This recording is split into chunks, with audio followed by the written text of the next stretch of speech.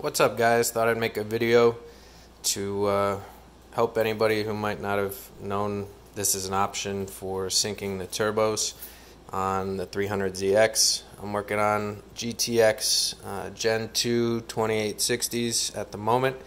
This is the mityvac MV8510 hand pump, which is cool because it's good for positive pressure or vacuum pressure just by turning a knob right here. So pretty simple. I had to clock my turbos when I was installing them on the VG DETT, and once you clock the turbos, you do throw off the distance that the wastegate is set for, so they do need to be recalibrated to open up at the proper pressure. And since it's a twin turbo, we can do this individually, one at a time, or you can hook them up and do them both. So my strategy was to set them up one at a time at first, and then go grab the actual hoses right out of the where they would be in the engine bay.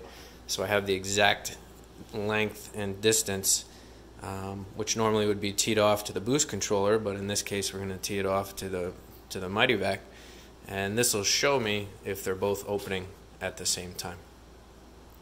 So basically what you do is, once you have it all rigged up, you can very simply, which this is going to be impossible to make smooth on camera, but you're going to pump it up until you see that wastegate move. And for mine, the base setting is 12 psi.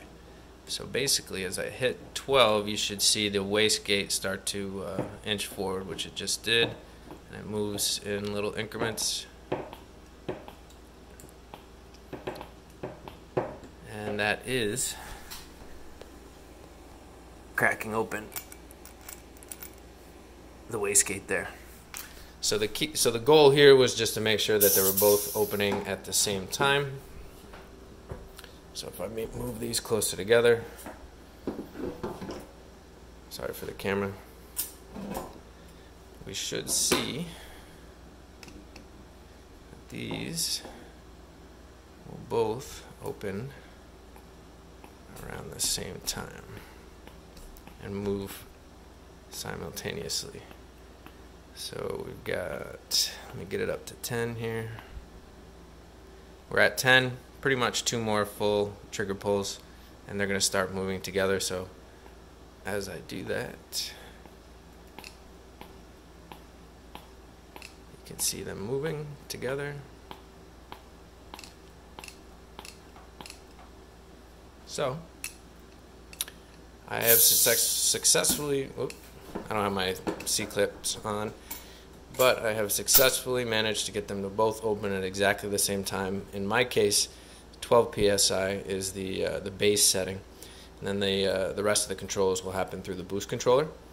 And if you want to adjust them, you just undo this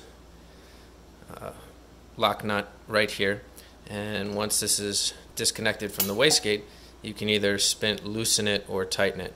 And you would loosen it to lower the pressure and tighten it to raise the pressure.